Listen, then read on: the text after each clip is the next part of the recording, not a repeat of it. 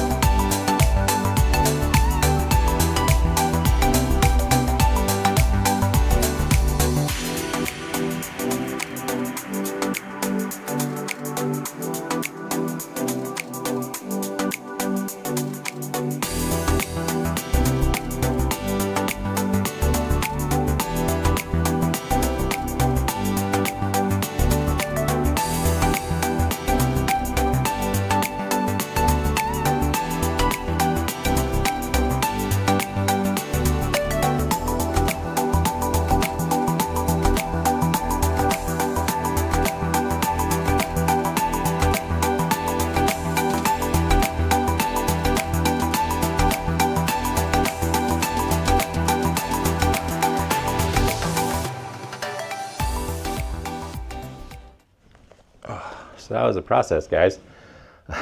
Making basically a jig for boring out the center in these Hutchinson wheels. They were just a little bit too small for these Ultimate Dana 60 axles that I have for the JKU project, the plain Jane Jeep.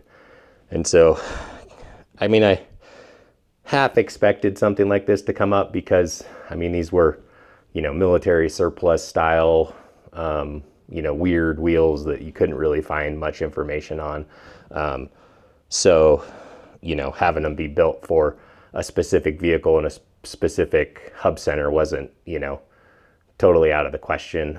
Probably should have asked that question before I bought them.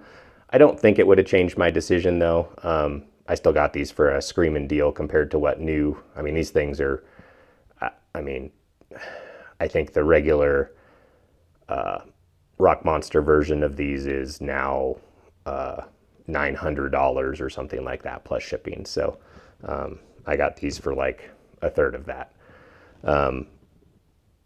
Yeah, so that was the process, and I just got to do 4 more now. All right, thanks for following along. We'll see you later. Bye.